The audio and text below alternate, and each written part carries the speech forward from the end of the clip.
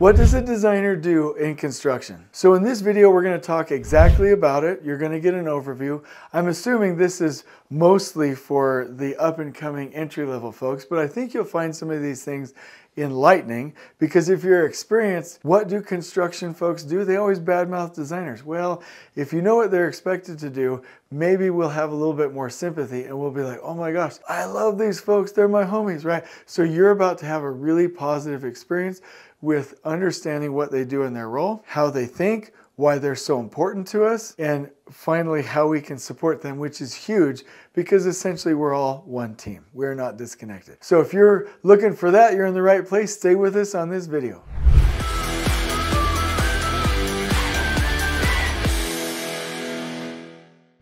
All right, so let's begin. The role of a designer is multifaceted, and they get to, oh my gosh, I'm excited about this. Let me explain it like this. They get to take chaos, thoughts and impressions and wisdom and architecture, and like local laws, right?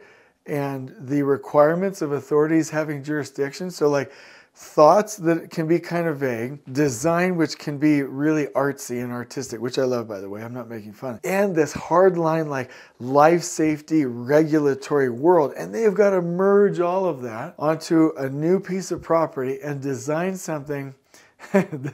Now that I'm thinking about it, like I'm like overwhelmed. But like we've got to design something that's beautiful, useful, on budget, that can be built within the time frame, that captures the owner's idea and vision, the culture of the company, that is useful for the end users. I don't know if I already said that, but that's an important point. Even if I said it twice, it's fine. But that also meets all of the local county, city, state, and federal requirements if you're in the US. Like this is, like that's a huge ask, right? So when we as builders, and I'm not saying it's entirely unwarranted, right? But we're like, the drawings suck, the drawings suck, the drawings suck, blah, blah, blah. Like if I was a designer, I'm like, look, bro, like, or sis, like if you knew where all of this came from and what kind of world I had to organize, you wouldn't treat me like that, right? Like it's a big thing. And so a lot of us, and I'm just going to put me in this, don't even have the skills to like sketch out and to pull somebody's vision into this physical, not physical, but I would say virtual representation, meaning on paper, of a building that builders can actually use. So I think that we should give them a little bit of a break, a little bit of sympathy. Yes, they need to be completed according to normal standards of care. That means in your local region, what are the normal standards of care for design? They do need to do a good job. The drawings do need to be finished, but it comes more from partnering. So I do want to explain some of the things that designers do so that we can create, as always, more connection. So number one, conceptualization. And this is where I've got a lot of like, you know, where I'm impressed. I've got a lot of good feelings and I'm like really impressed with designers. So what designers do is they'll take these preferences, these needs and the goals for the building, and they'll start to create concept sketches and really start to communicate with the client. Hey, is this what you want? Does this meet the goal? Like, and by the way, they're also throughout the process having to make sure that even at the conceptual design phase, that their sketches aren't too big and grandiose, right? Even just one sketch with one material type, with one color, or with one type of assembly could mean massive differences in budget and schedule. And a designer has got to like do all of these things as they go. So in the concept phase, the conceptual design phase, when they're conceptualizing the project, they're attempting to take thought into reality through sketches, which is pretty cool. It's pretty impressive when you think about it. The second thing that they do is the planning and the development of the design. What they have to do is create detailed drawings, plans, and specs that will identify the structure, the layout, the orientation, the modeling and massing, meaning like what is this building going to look like, right? The materials, the assemblies and interfaces for how those materials will come together, and the systems, like specifically thinking about MEP and how that all comes together to provide a finished product for the end users that's also beautiful. So as they're doing that, if that wasn't complex enough, they have to consider functionality, aesthetics, sustainability for the long term and the long-term use of the building, building codes as they go, and schedule and budget constraints. So like, you're welcome. You know what I mean? Like that's huge, right? As builders, we get, and builders, we do a lot. Like, so just know that I have a lot of respect. But like the designers, whether they're architects or engineers or consultants, whatever they are, right? They are doing a great job of pulling all this information together for us to build. It's quite amazing that from a concept sketch, they can now turn all of this into a real design with plans and cut sections and specifications and details, right? That tell us how to build it in a way that's on budget and on time. It's quite remarkable. Step number 3, designers are professional collaborators. So if you've ever watched really good designers, they're not just crunching the numbers. They're not just sketching these things out on their drafting program or on Revit, right? They're not just like considering everything. They're also, so they're interfacing with all of these things on the design side, but they're also dealing with people. So a lot of designers, and they have to be professional team builders, professional communicators, professional artists. Like honestly, like if you've ever seen them do their sketches and provide different options to owners, like it's absolutely amazing. And they really facilitate collaboration. So when you look at a good designer, like they bring all of this in together. Those are so many different skills, right? Like I'm usually typically like good at one thing, but they have to be good at the regulations, at the art form, at the design, at the ability to communicate, and they have to build teams and collaborate. It's pretty cool stuff. So architects, engineers, designers in general are professional collaborators.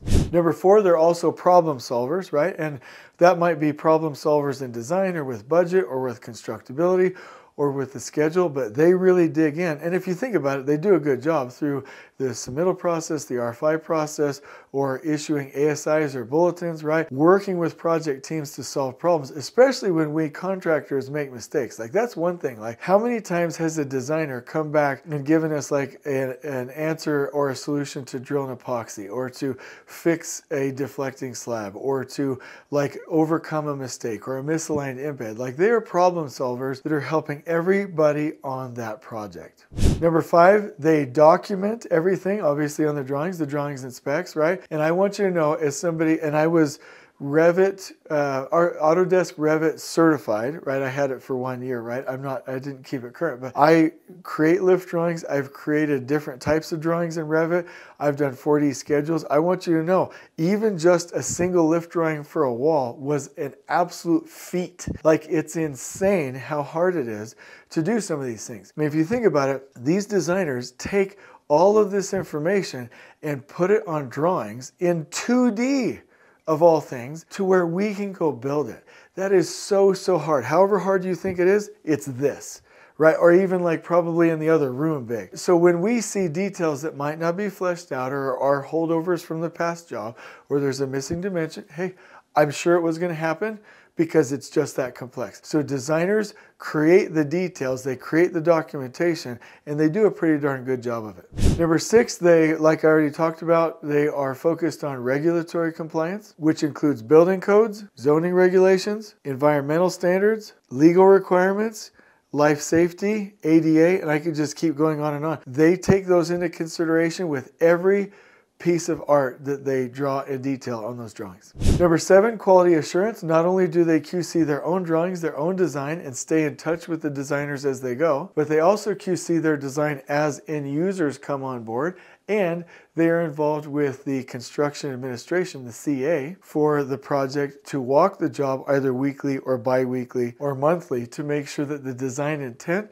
is reaching its way out into the field and that we have approved submittals and RFIs that are showing the material types, the exact vendors, the interfaces, the overlaps, the installation methods, and the alignment and the quality of the work. So they are amazing when it comes to quality assurance, especially if the design team stays throughout construction.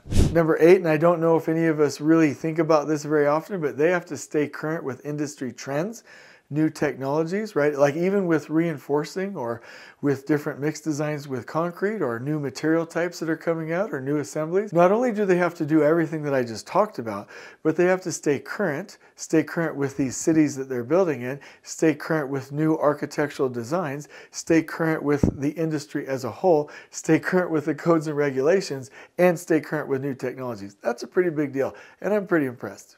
So overall, the designers who are beloved by us, hopefully like I am on this channel and you're liking and subscribing, designers should be like not worshipped. I was going to say worshipped as gods, but that's a little bit over the top, but like revered and honored for their amazing contributions. They get to take vague instructions from a concept from the owner's mind, which I don't even understand my spouse half the time. I don't know how they do that from an owner, right? Turn that into a design with technology and materials and processes and systems with regulatory compliance as a main focus, under budget, on schedule, with all of these different people who have competing interests.